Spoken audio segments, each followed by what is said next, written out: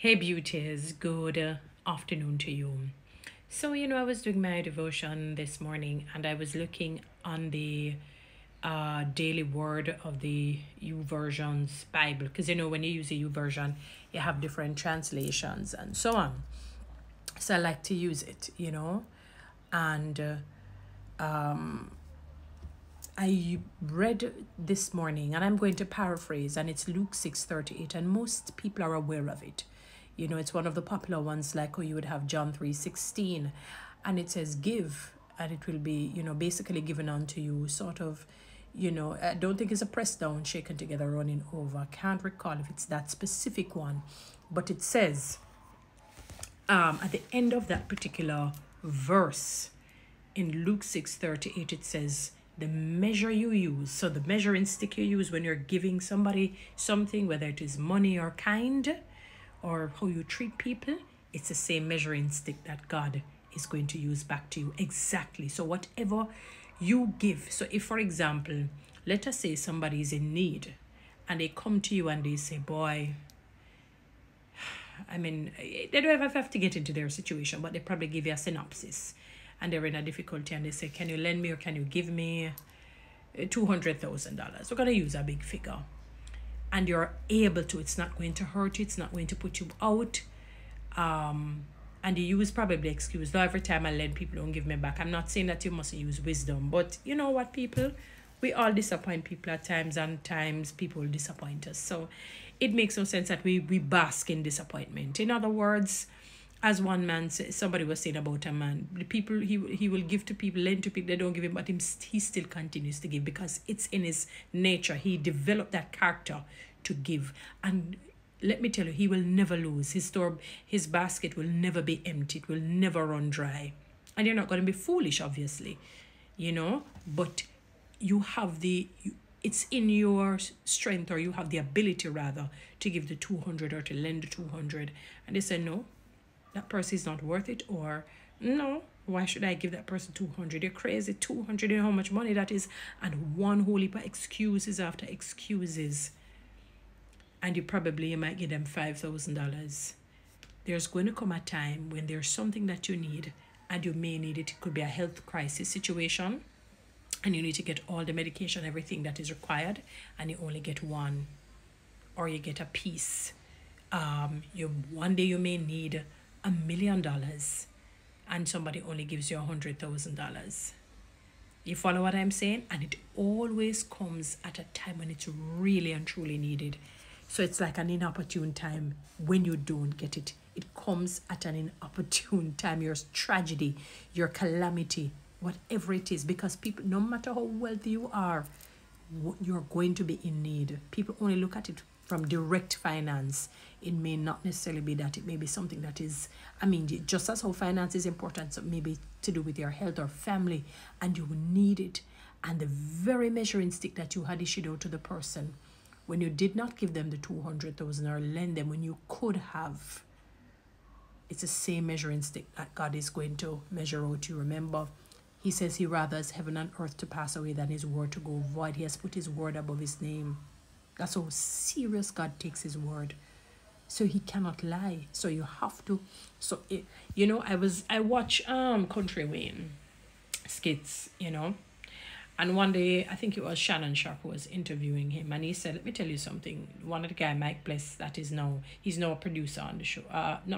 He directs skits. Sorry, And he says Mike is now. I think he told him how much he pays him, like he's now at $100,000 per month, and he feels good saying it. He's saying it with joy, and we're talking US dollars. That is in the millions in terms of Jamaican. And I think maybe, I don't know if a beginner actor or the actresses, maybe they get like $15,000 per week. That's still a lot of money. And he says he's happy to give. He says he wouldn't mind Mike getting more money, because he realizes in his own life, the more he gives out, the more God gives back to him. So him say, I'm glad. He was joyous in saying that he's giving to the man, because he knows he will get back. And it's not a matter of only just giving to receive. He has been through difficult times. He has 10 children. He has to ensure that his legacy lives on, and they're okay, it's 10 of them. So I can understand that he wants to make sure he sows a fertile seed in a fertile soil that lasts. Because, I mean, it's 10 children, you know. He's still fairly young. He doesn't look it, a lot of, he said he knows he looks older than he really is, 36 years old. Because when I first saw him, I thought he was older, you know. But the point that he's making is that he follows the word to the T, whether it's for this reason or that reason. And I think he's happy in giving, And he doesn't give sparingly. He gives as though he's giving to himself. Sometimes he will run joke and don't like to, let it go. But he will let it go. He said, I'm happy to give, Mike, because I know I prove it, that the more I give, the more God blesses me. And and even if it doesn't come in terms of the physical cash right away, whatever he's doing for you is going to make that physical cash come in abundance. In abundance. You look good, you look youthful, you're happy. You become happier. When you don't give, you're really not happy. Sometimes people can't pinpoint why they're not happy. They can't pinpoint. They have money. They're seemingly well off. You are mean, stingy, not generous. So just know, the same measuring stick you give to people, and you can't trick God. You might say, oh, I gave to the poor when to. That's good. The Bible says give to the poor, but it also says give to the needy. And a lot of people only think needy are people who are indigent, the suffering and so on. They're a part of it, but you have people who probably they're working, but things just, they're just falling hard times for a moment. Les Brown, it was a prime example of that. He said he fell on hard times for a while, had to hide from creditors. So it's not a matter of, sometimes we say, no, we want to curse people off and say, you put yourself in that position, you're not a good steward. So what? You weren't good at something that you wanted, understanding and patience and God's forgiveness on. Extend it to the person, even though that may not be your weakness. But you have a weakness that the person can look on and say, boy, that weakness is a horrible one. Even worse than the one that I have. So be mindful. If somebody comes to you and asks for help, and you only give sparingly, that's exactly how God is going to, in terms of what you're going to reap sparingly. So you have to dig that up. It's not natural to give, because we were born in sin and shaped in iniquity. We are naturally selfish. It's easy to say no. It's easy to not give. But I've seen in life where people who don't give to their ability, to what they can actually do, they end up regretting it. Things that something is, life is a cycle. It's going to spin back around and hit you. It's a boomerang. So God says the same measure you measure out to people. You could have given 200, but you only give 5,000. All right, something is going to come up where you're going to need 1 million or 2, desperately, even more than the person who needed the 200. A more dire situation. And probably somebody only give you 100,000. That can't even scratch the surface. So the same measuring stick you issue out is the same measuring stick. So you better you follow country way and give. Force yourself, start there until it becomes natural, until you feel, and you will feel good giving.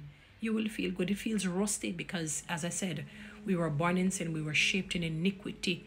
It is not natural. We're innately selfish by nature. Joyce Meyer said she had an expensive, beautiful red dress. She wasn't wearing it. And like the Holy Spirit said, give it to such and such a person. She said, no, I can't give that person my expensive dress. And every time she saw the dress, that's what came to her. And she realized, oh my goodness. She finally gave in. She finally gave in. Couldn't believe it. It happens to the best of us. And it's not that she's a mean person. She's probably giving out monies and things that cost far more than the dress. But for some reason, that selfish nature just rose its ugly head. And she had to conquer it by saying, I will, through, determination and saying, you know what? I should know better. God owns the world. What is this? This red dress is like a piece of lint or bottle cap, cork or cap. She gave it to the lady and the lady wore it well and really loved it. Give to the best of your ability. That's how God will be. And you know that when he blesses, he doesn't give back the same. Double and triple and triple and... Come on, man. Come on. Give. And when you give money, it speaks to who you are really. Guys, follow me on TikTok, subscribe to my YouTube channel, share this message.